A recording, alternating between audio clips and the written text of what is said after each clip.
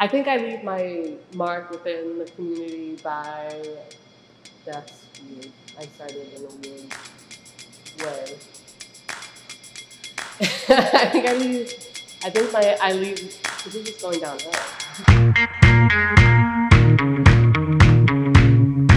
Hi, my name is Nico Cathcart. I'm a muralist here in Richmond, Virginia. I work here in the city and I work around the country.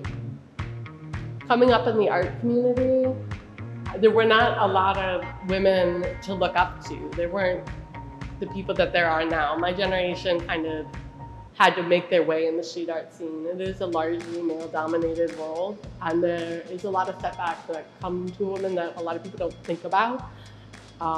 It's important to me to carry that with me as I work, because I feel like when a young artist going into VCU for the first time sees a woman that's experienced doing high-quality work, they feel empowered themselves to get out and create and kind of ignore those roadblocks and gatekeeping activities that keep women out of the scene. Being a woman and being a deaf woman comes with a set of challenges. And I think that it's something that a lot of people don't think about, and it's part of the gatekeeping within the art world. Some of it is simply, as being a woman, being taken seriously, but as someone with a disability, it's accessibility.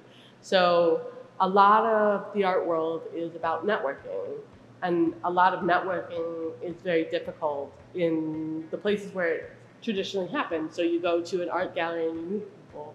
If you have something like a hearing disability, that becomes very difficult because you don't understand what's being said. And things happen, like you misunderstand a sentence, you laugh at something in the wrong way, or you say something wrong because you heard it wrong.